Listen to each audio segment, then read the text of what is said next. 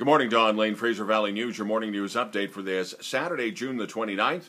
The clouds will part, and we're going to have a decent long weekend, Canada Day on Monday. So a lot of people took off yesterday. A lot of people took off on Thursday.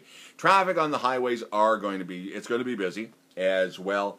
The usual destinations in the valley: Harrison, Cultus Lake, Hatzick Lake, Harrison Mills, Sasquatch, you name it.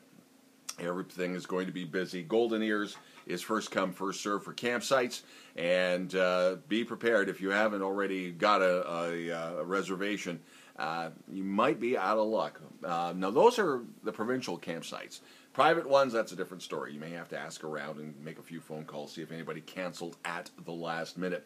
A couple of other things on the go is that BC parents now expected to provide immunization records for enrolled kids in school starting with the new school year in September.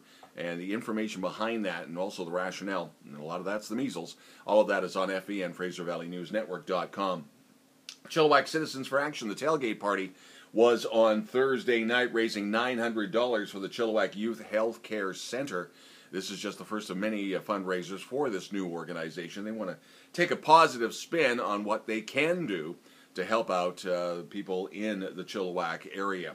Chilliwack Alano Club still continuing to face their financial dilemmas, and the suspension of funding from the BC Gaming Association. They are not the only Alano Club and Recovery Club in British Columbia going through this.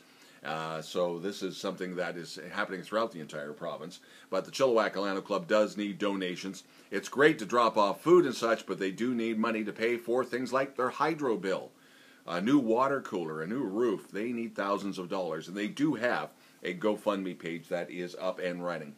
Michelle Wright, the classic country artist, is going to be the keynote performer in the Mission Folk Festival. That's coming up in a month's time, July 26th through the 28th. That was announced this past week. Canada Day, all the celebrations that are on Monday, all of that information will go up in Fraser Valley News on Sunday morning, just after 9 o'clock. If there's something we should know about, let us know. FVN at shaw.ca. FVN at shaw.ca. Or if you want us to bring out a TV crew, again, let us know with our partners over at Chill TV. And that is Chill TV News at chilltv.ca. Have yourself a great Saturday. Don Lane, Fraser Valley News, Chill TV.